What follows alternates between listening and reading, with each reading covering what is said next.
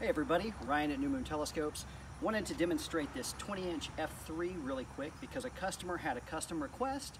We went ahead and made it for them, and I think that people might want this in the future, so to demonstrate how to assemble it, we thought we'd make a short video. So here we have our collapsible truss system. If you want to see how to put together our truss system, just look at one of our YouTube videos, search collapsible truss system, and you'll find that.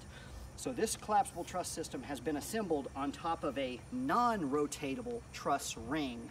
So this truss ring down here is machined out of 1/4 inch aluminum stock. Then we powder coat it flat black or satin black. And so there are 4 hand knobs that are captive that we'll use to assemble this on top of the mirror box.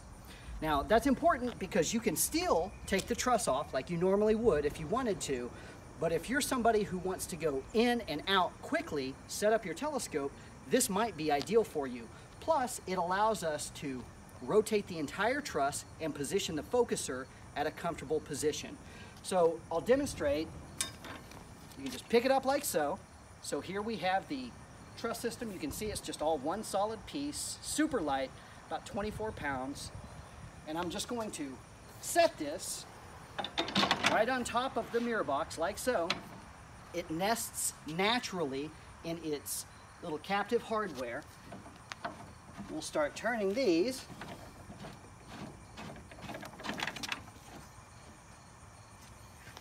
Go to this side.